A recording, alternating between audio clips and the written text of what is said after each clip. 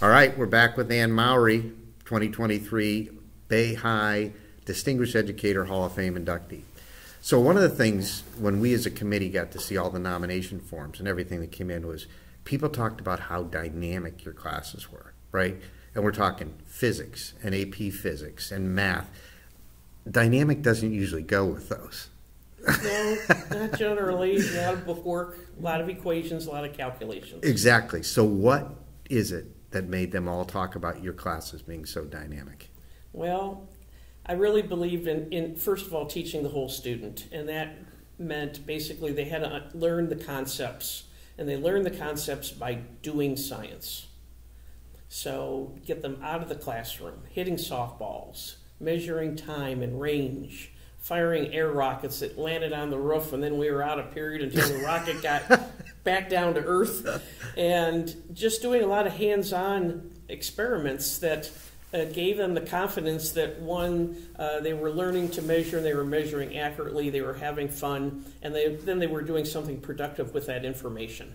And we did that every day, every week, every month, every year, throughout my entire career. And it was great because I did a lot of things with students that I wish I could have done as a young person. In fact, that was part of my interview for the district, is I wanted to bring things to the classroom that I wish I would have experienced as a student. Well, you certainly did, and it's reflected in their memories and their respect. So hitting softballs, were you measuring exit velocity or? We were measuring the range of flight of the ball and the hang time of the ball. And from that distance in time, you can calculate the horizontal velocity, and then from the horizontal velocity, you can get the vertical components in time based on the acceleration due to gravity. And you can also do some of other calculations with energy conservation. Okay. Now, I played a lot of softball, and I never had to think that much about it. It was bat, hit ball. No, but that's part of the learning of the equations. I get it. But when I got hit by the softball in the gut once and dropped to my knees, I had all these students corralling around me to see if their teacher was going to live.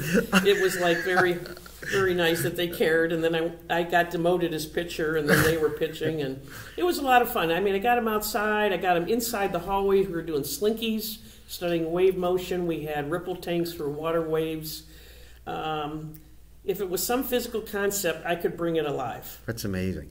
So how did you fund all this? Because you talk about, because this took a lot of equipment, and we're going to talk about some of the other things you had, the things that made noise in the other rooms. And where did you get all the money to do all this stuff? Well, first of all, when I came on board in '85, basically the equipment was from the 60s, late 60s, 70s, early 80s. And it was showing a lot of wear and tear. Yep. I tolerated a lot of that equipment for quite a long time. Geez, it must have been about my 12th or 13th year of teaching when we went through a lot of curriculum revision. Through that curriculum revision, we purchased supplies K through 12 science. It was a huge budget. We got a lot of durable equipment that should last for, at least in the physics realm, should last for decades. Good, good. But you would reach out to companies? I did reach out to Pasco Scientific, which is in Roseville, California. And this was with the big curriculum revision in, it must have been 96, 97, 98. It was a 2-year implementation. And I went out there for training. This is where we did electronic data collection. So the students could hook up a motion sensor.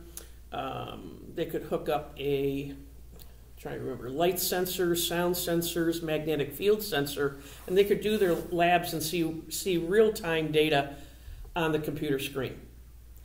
And at first I'm thinking, well, they're not plotting that data by hand anymore like we did for 10 or so years, but they could do more experimentation by seeing the data live come up on their screen. Amazing. They could do more trials, they could do more runs, they could do variations of the experiment that we would not have had time for under the normal old-fashioned laboratory conditions, like spark timers, for example. Spark timers, you'd run it behind a car and it would leave little marks on a piece of paper, and the students would measure distance and time and calculate the average speed per increment of time.